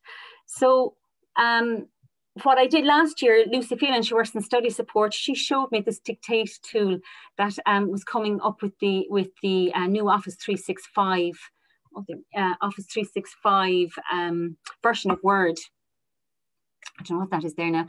And I thought this was a really good idea, but it wasn't, you know, it was probably focused on one-to-one teaching of students who were coming in for extra study support. This year then, when all of our students moved onto Office 365, and I'd agree there strongly with Liz, it's been such a fantastic transition. I came up with this idea of bringing this fantastic tool, this dictate tool on Word, where students can talk into their phones, they can talk into the laptops, and Word will type up the text for them. I thought that I'd make some videos and make this these videos available for students. I also made a second video, I haven't it here now, but it was about read aloud, so that students can read back what they've typed up. And as I said, this traditionally would have been IT or AT for students with special education needs. I've learned myself that this is benefit for everybody. Farad, if you have the little video there, I'll show it. I hope it comes across as it's very calm and relaxed. This was probably version 49 at about 2:30 in the morning. I was nearly to give up. But this, if Farad has it there, I think you do. Do you, Farad? The video. No, I have it here. I'll try and see if I can share my screen there and see if I have it there first. I have it here. Oh, great. So, Carol, if you would share it. If you can, hold on 2 seconds now. We will get up. Which one is it? Go out a second. Dum-de-dum-de-dum. Trying to multitask several things at a time is just so interesting. Find written work difficult. There you go. Okay, we'll have to stop you and rewind you again. Come back. It would be great. Come back. Can you see that now? No. No, so I must share a shit. Sorry, guys. That's okay. You know, we're used to doing this like a classroom scenario, so it's I'm. There you go. Questions. Cool. So 1, 2, 3, go. We all find written work difficult sometimes. Full stop. It would be great if someone could do the work for you! Exclamation mark. It would be even better though, comma, if you could speak into your device and it do the typing for you! Exclamation mark. Well, comma, in Office 365's version of Word, comma, you can do just that! Full stop. Let me show you how it works. Full stop. So when you go into Office 365 and launch Microsoft Word and select a new blank document, it automatically opens up on the Home tab. And if you go over here to the right, you will see the Dictate button. Click the drop-down menu and select Dictate. Once you do this, it will begin listening to what you're saying and will type what you are saying. To turn off dictation, just click on the microphone again. To the left of the microphone are your settings options. You can go in and change your language. And you can also decide to use voice commands like new line, full stop, new paragraph, etc. And there's also an auto punctuation feature too. To the right of the microphone is a help feature. When you click on that, this bar opens up and there are drop-down sections that you can read and get more information about how to start dictation, making corrections, punctuation, editing and formatting. Have a read through this and decide how much or how little of it that you want to take on. If you launch Dictate in the desktop app version of Word, it looks a little bit different, but works pretty much the same. Again, Word will launch with the Home tab live, and over on the right-hand side, you will see the Dictate button. When you click on this, it will start to listen. Now it will type what I am saying. I click here again to turn it off. The drop-down menu underneath here will give you your language and settings, and that's about it. So I hope you try dictate, and I hope you find it useful in your assignments. Thanks, Carol. So thank you very much. So I thought it was really important that when it started that it showed the student what the tool was doing to hopefully bring them in and get them to watch the rest of the tool and get the information. And I've linked in with other teachers now in CSN who are also doing their UDL badge. Denise is setting up a kind of a study support platform, and these videos are going to go up there. I sent them out to all my students. I sent them out to course directors. I sent them out to students who are registered with disability, and I'm waiting to get feedback. I haven't gotten that far yet, but I got 4, I asked last night, and I got 4 students came back and they said that they were using it and they found it really helpful for their assignments. So I'm delighted about that. So that is my presentation. Amazing, Rachel, as always. Thank you very much. I'm conscious that we're really running out of time. So do we have Angela? I know I saw your name up there a while ago. Are you ready to roll? Yes, Carol. Hi, how are you? Okay, hi, my name is Angela Fahy. I work in Kinsale College as a personal assistant. And, you know, we work very hard to ensure that everyone is facilitated and that all needs are, first of all, recognised and then accommodated. So working in this environment and being involved in that culture where everyone's feeling valued, no matter what the starting point, for me, it's created an enormous feel-good factor. Coming to work is by and large an enjoyable experience, and you know, it just feels really good to work with such a variety of people and a variety of needs. In the couple of years I've worked in the college, I've noticed that a lot of students are not that knowledgeable about technology and are very nervous about using it. So a colleague, another PA, Gail, and myself sat down and we thought about, you know, how we can help. And, you know, generally these people would be returning to education or perhaps from, you know, non-English speaking countries and would be very daunted by, you know, using technology, may not have used laptops before. So, you know, would require help even just with turning it on. So showing them how to organize their data so that they can easily retrieve it, creating folders in OneDrive, creating subfolders, showing them how to organize themselves so that documents aren't lost, you know, perhaps creating subfolders for each module, that sort of thing. Getting them started off on that footing, I think, you know, really helps them down the road, you know, with just pure organization. Then we decided that, you know, if we just created a basic step-by-step document, showing them how to open a document in Word, how to retrieve it, how to save it, and how to store it, would help enormously and get rid of some of the fear factor. And then, you know, you have a situation where you've people coming to college and it's such a new experience, it's very frightening. And it actually includes learning a whole new language. Things like words like brief, assignment, bibliography, they're not words that a lot of people are used to. So not to mention the technological terms that they would be coming across. So to try and remove some of the fear of that, creating a template for a standard assignment was, you know, a way that we thought might help. Now, Rachel obviously spoke about this. So similarly to what she was saying, just creating, not every assignment, of course, can be done in this way, but a lot of them can. So you can create the headers and footers, you can create the headings, you can, you know, introduction, aim, rationale, conclusion, all of these things can be preset in the document to allow the user to go in and just fill it in, you know, just where they know where they're going, giving them structure. And I just think it's one way of helping to make a level playing field for everyone and to give learners, you know, just to give them that bit of help to hit the ground running when they begin their studies in a very new environment for a lot of them. And it would help to alleviate pressure and stress. And, you know, I've noticed that they are very, very grateful, especially when you set them up But they, you know, when you're helping them on their laptop and you're creating the folders and giving them that sense of they know where they're going and they have a better idea of what they're doing. So that's it. That's me. Thank you so much, Angela. I'm very very welcome. grateful. And for all your help with the young men earlier on as well. They were delighted. They're gone home, but they were thrilled. Yeah.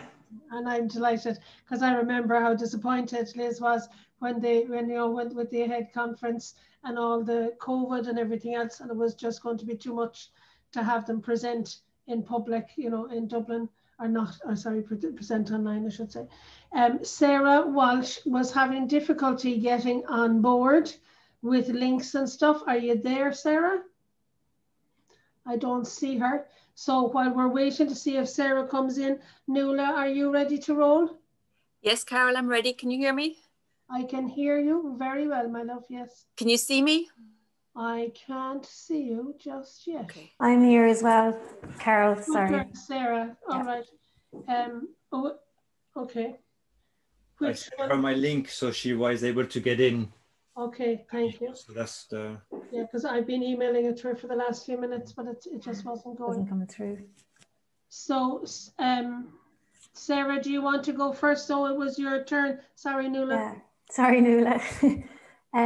Yeah, so very similar to the last two speakers, Angela and Rachel, I redesigned my activity. It's the communications ICT assignment. It's a research project and it's 1,000 words or 1,200 words, and the students are really intimidated by it. And again, I couldn't change it, couldn't use UDL for the assessment because it's in the module descriptor. So what I did was to use the UDL to just change the way I present the work for the students. I always gave them a basic writing frame anyway, but and we used to do a kind of brainstorming session on the different types of so basically the assignment is on the 3 different areas of life, like work, social and study areas, and how ICT has impacted on those areas. So I used to just do a brainstorming session on the positives and negatives of that, and then the students would head off, which was quite engaging, like they were really interacted well. But then when they'd go off to do their research, they were like rabbits in a headlight, and they wouldn't know where to start. So, I mean, I did give them a basic writing frame, but what I'm doing now is giving them the writing frame with the subheadings, but giving them suggested word counts for each section and a tick box, so that when they're finished one section, they can tick it off, and then it just breaks it down into sort of bite-sized, more manageable pieces. Then I give them a section where they have to do a history, kind of just to put a little bit of context into their assignment. And in the past, the students would go off onto Wikipedia, and I'd get these massive essays that were nearly 1,000 words just on hieroglyphics and cave paintings. So now what I'm doing with UDL is giving them lots of different ways of accessing the information in a more kind of concise way. So I have a PowerPoint presentation, I have a visual timeline, and I have links to different YouTube videos. And then I'm using, the timeline. There's one student who has dyslexia and dysgraphia, so she really hates reading or writing of any kind.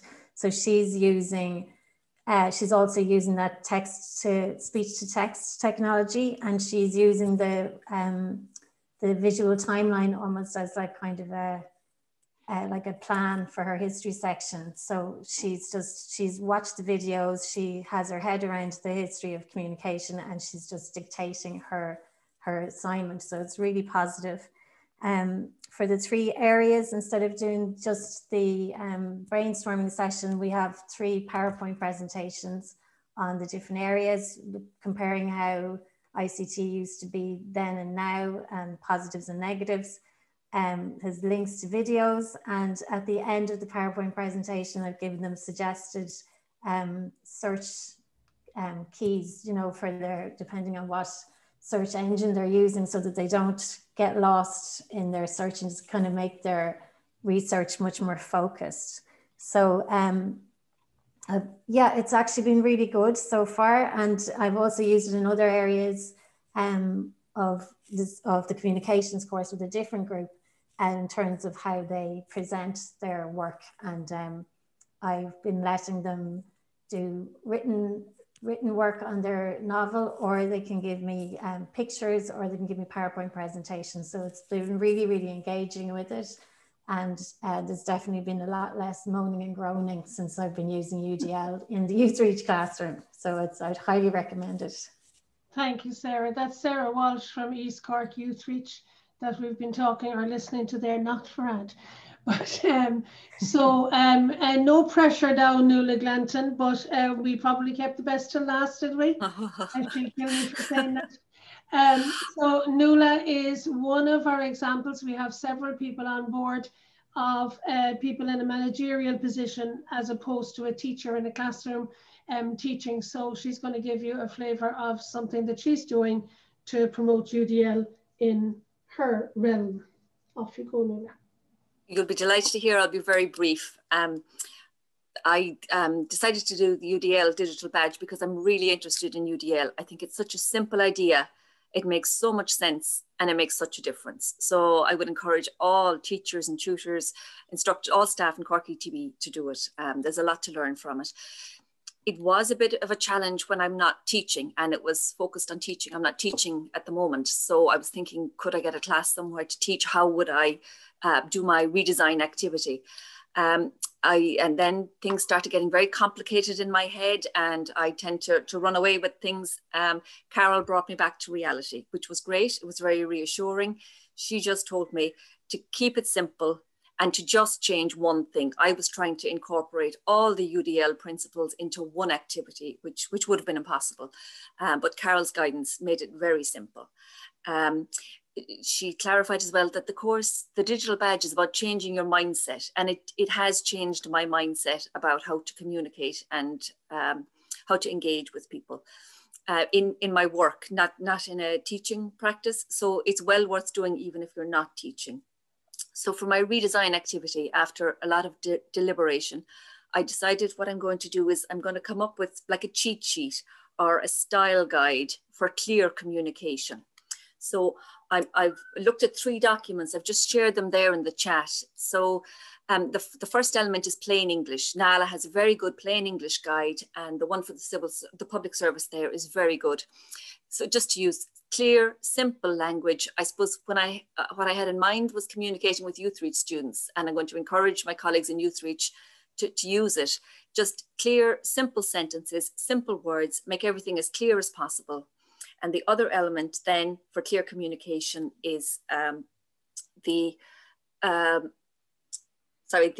font size, the clear print guidelines. So to use large font, minimum of 12, come up with a kind of a standard template. So agree the format. Heading 1 will be this, heading 2 will be that. The normal text will be this. To use a sans serif font with spacing between the words. So this is all in my head at the moment. I haven't actually done it. That's why I'm being so brief. But I am planning to consult with my colleagues and run it by a few students as well to get their input into it. So I have a bit of work to do on my redesign activity, but I would encourage everyone to do it. It's really interesting. You can do it in your own time, and the assignment is not that daunting. You can make it as simple as you want to. So I'll leave it there, Carol. Brilliant, Nuala. Thank you very much. And thank you so much for your managerial input into all of this. We do have, as I said, a good few people that are not your ordinary teacher doing this, which is brilliant. I really think somebody there in the chat said this should be nearly mandatory training. I was part of training years ago, which is now DRIHID, you know, where the teachers come out with their HDIP and they have to do, isn't it, 10 out of the 12 components. I used to be one of the facilitators of that at the beginning. This UDL training would have been brilliant if it was part of it at that stage. Somebody else said, is the UDL training going to happen again yes, this group are going to finish on the 10th of December. There's a whole lot of these people that are also training to be facilitators. So we'll have more and more facilitators like myself and 20 odd others of us around the country at the moment to roll out that digital badge closer to home for people.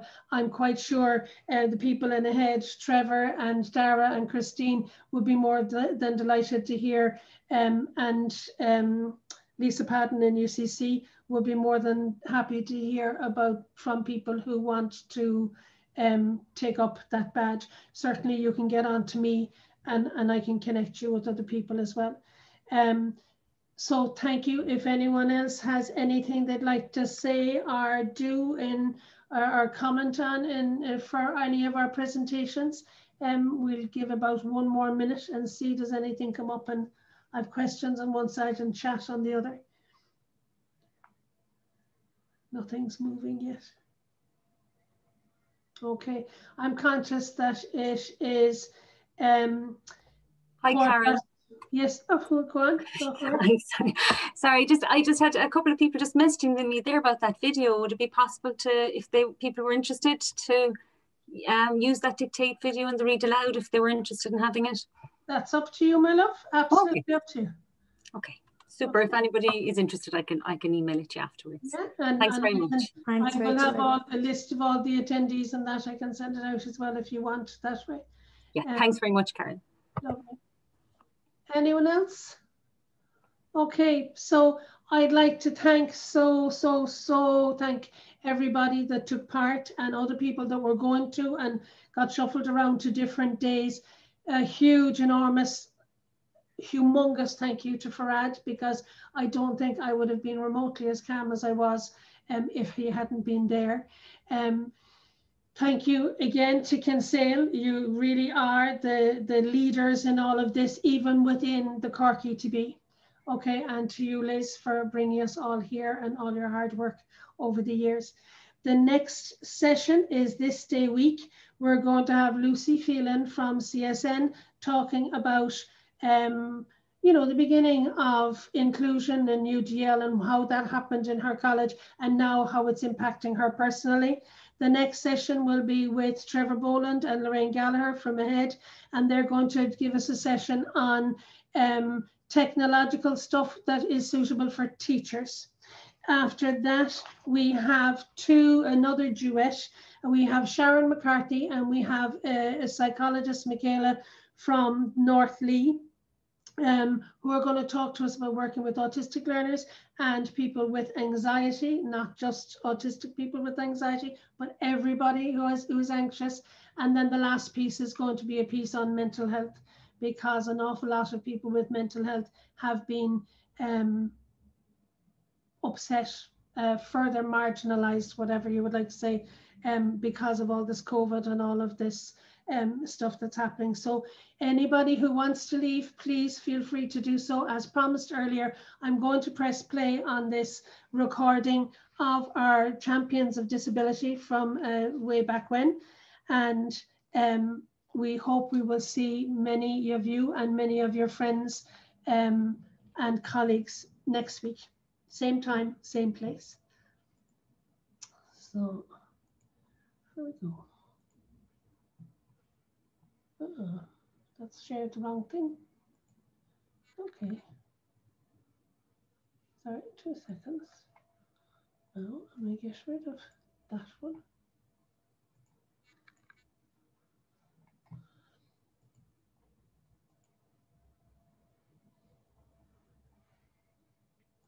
Just at the last minute, things don't go perfectly okay. Okay, that's not what I wanted.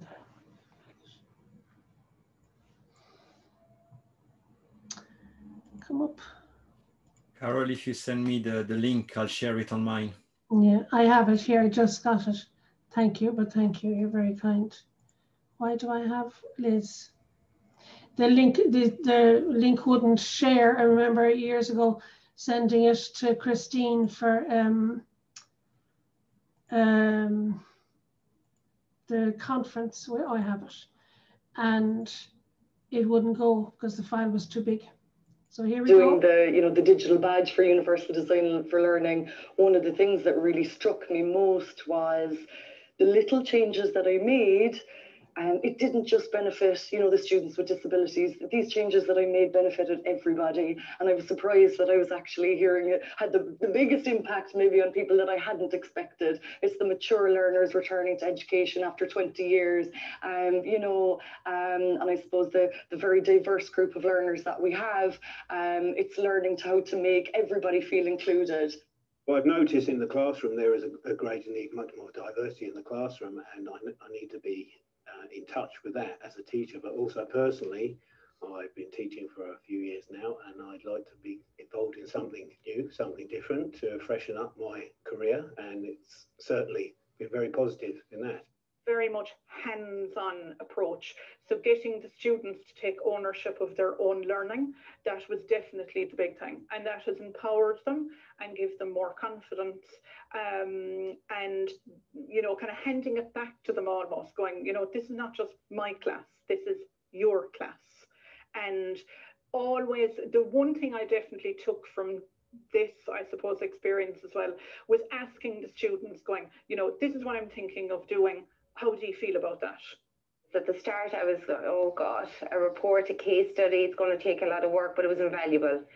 I introduced a video tutorial for students that didn't have the software at home to do their bookkeeping. It was a very simple thing, but I suppose it provided such a support for them in their own pace. And the digital badge for me was fabulous. And it was something that I would look into for other modules next year, just providing support, simple. And I just hadn't done it before. I've been able to adapt my mindset and look at things differently, look at students differently. I'm thinking of an instance. There was a student asleep on the desk, and in the past I might have reacted instinctively to that, but it was pointed out to me that this student has autism.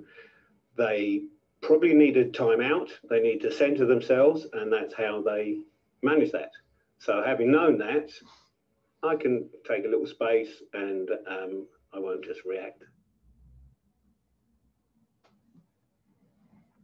Okay. So folks, to all 42 of you still here, that was it. That was the video. Thank you so much for being here. And we really do hope you'll be back next week and that you'll bring lots more people with you. Thank you.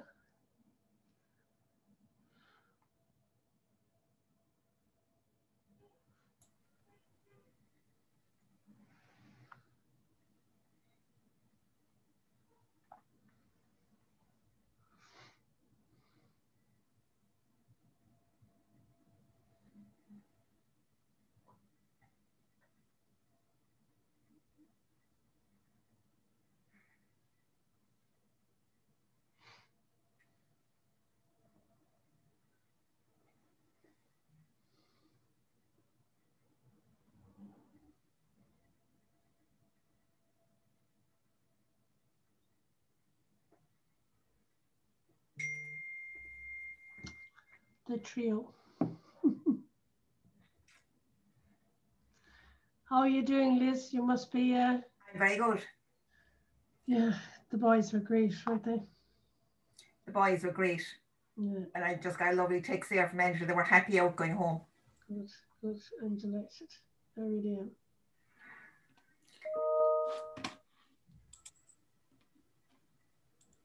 Thanks, Cora. Thank you, John. Take care and safe home. Safe home, says Carol. He probably is home. Isn't it strange when people are saying goodbye and they're probably just sitting in their living room? Thank you, Joan. I appreciate that. Karen McGrath. Karen, yeah, she was one of the first people in today. She was in well before and lots of people. She's one of our champions. Thanks, Cora, as well. I know her as well.